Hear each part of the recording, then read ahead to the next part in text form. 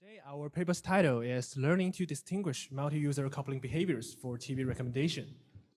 It's a cooperation result by Shanghai Jiao Tong University, Digital Brain Laboratory, and China Mobile. So let's get started. So the presentation will be divided into 4 parts. First of all, I will include my motivation, the background, and our challenges to face. In the second part, I will go to the methodology part, describing our algorithms and explaining all the details. Then I will describe the experiments and results, showing the effectiveness of our algorithm. Finally, we will have a conclusion. So let's begin with the introduction. Nowadays, with the rapid development of the smart TV, much more programs are available on televisions instead of preset programs. In order to filter huge amount of programs, recommendation system is very important. It is now widely used in smart TV, which can both satisfy user interest and give better service to win more users for TV service providers. In this background, our main problem emerges, which is the shared account problem. Since TV is a household device, there can be more than one family members sharing the account, which may be a big problem of recommendation system, because different individual behavior would be coupled with others' behaviors, and the coupling behaviors in one account may be noise to each other. And we will face 2 challenges. The major challenges is how to identify which current family member is now watching TV. Of course, we do not have we have no ground truth supervision in log data. Of course, we cannot let users choose who they are when they are watching TV. How? By remote control? No, that's impossible. So every behavior is anonymous to us. And the second challenge is to extract the current members' historical interest. We should figure out how to decouple their coupling behaviors and how to use pure or relatively pure behaviors to help recommend. So that's what our research does. This is the contributions of our researches. First of all, we propose Cosmo coupling behavior model for TV recommendation. It incorporates user identification through a session-aware co-attention.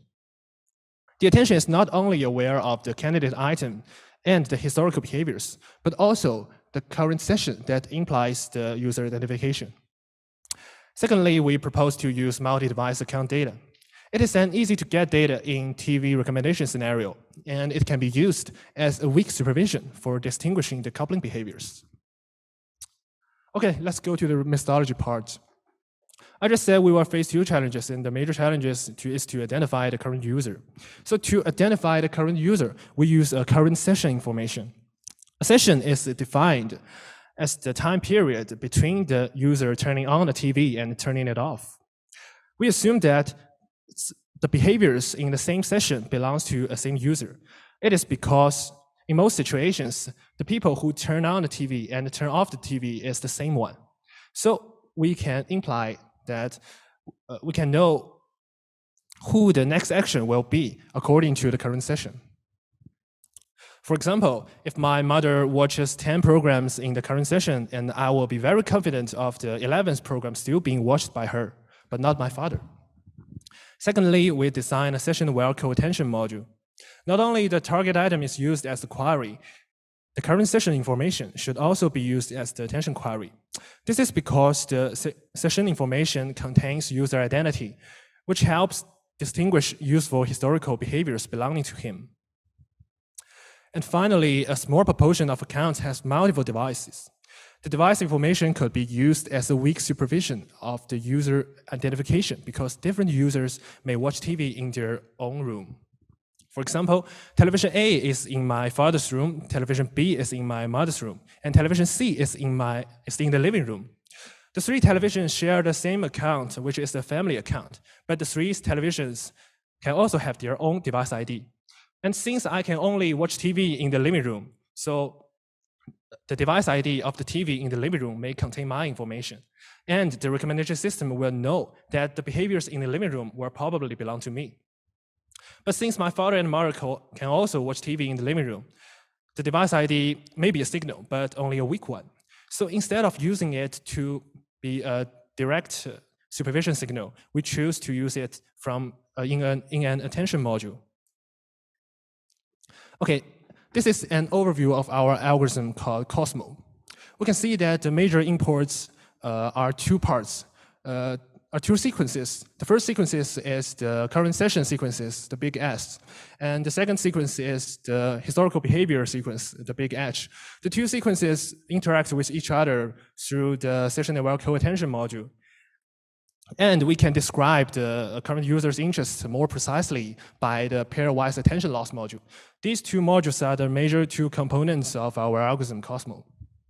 I will talk these two parts later. Okay, let's talk about the session-aware co-attention first. Unlike the traditional attention, the session-aware co-attention intends to capture the most significant correlation among sessions, sequences to a single historical behavior. How do we do? We first calculate all the scores of the session sequences and the historical behaviors. And then we choose a maximum score of a session sequence to one single historical behavior. It means that if a historical behavior is strongly correlated to any of the behaviors in session sequence, then the historical behavior is useful because it contains current user's interests. In this way, we can use session-aware co-attention to distinguish the historical behaviors and choose some behaviors that contains user interests. Okay, the second module is the pairwise attention loss. Different device IDs of behaviors usually indicate different users.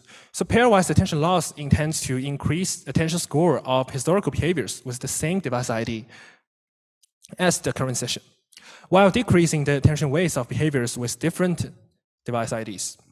In this way, we can pay more attention to the historical behaviors with the same device ID as the current session. Okay, here's our training process. Our training process has two stages. We must train the models in two stages. That is because we have both single device accounts and multi-device accounts.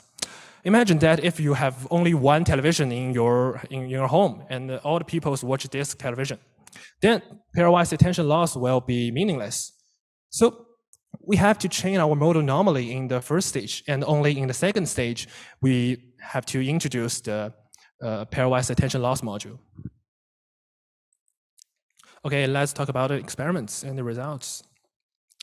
I do the experiments in three datasets. One of them is China Mobile dataset, which is one of the biggest Chinese TV service provider. And the other two datasets are omitted in these slides. The overall performance of Cosmo on ranking matrix is better than the other baselines, which include normal sequence behavior models like DIN and shared account methods. The ablation study showed that removing session-aware co-attention and attention loss will both harm the results. And interesting is that if we cannot obtain the device information, only utilizing the session-aware co-attention module could achieve satisfying results. This is because the session-aware co-attention module is more important. Okay, the hyperparameter study 1 is about the lambda in pairwise attention loss. We can see that the peak of the curve is in the middle of 0 to 1, showing the effectiveness of our pairwise attention loss. Hyperparameter study 2 is about the historical behavior sequence length n. We can see that it's not the larger n, the better. So in order to choose n, we must also consider the efficiency of our algorithm. And here comes the attention loss study.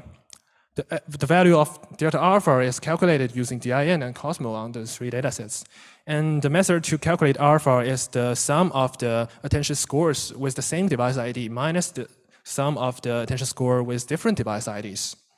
We can see that the delta alpha of Cosmo is higher than the delta alpha of DIN because we increase the attention scores of the historical behaviors with the same ID. It's the online A/B test on China Mobile's TV platform. We use 20% traffic in total, and the test is from August 2nd to August 8th, 2022. We have an improvement in online test. Okay, let's come to the final conclusion. I think the Cosmo performs well in both online and offline tests. It's because both session information and TV device ID information are useful in TV recommendation scenario. And our future work will be researches on how to efficiently transfer the knowledge of the multiple device data to single device data, and how to effectively use the device signal. And thank you for listening.